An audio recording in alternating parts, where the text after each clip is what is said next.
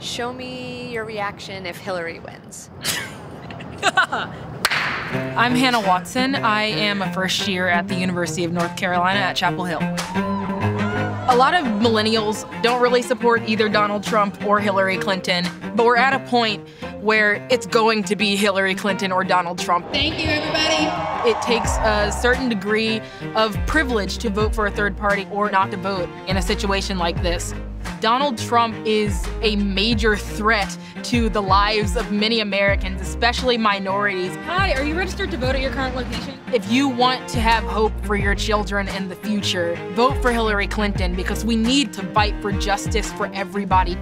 I'm really sad to see the Obama family leave office, but I am excited to vote for breaking yet another glass ceiling.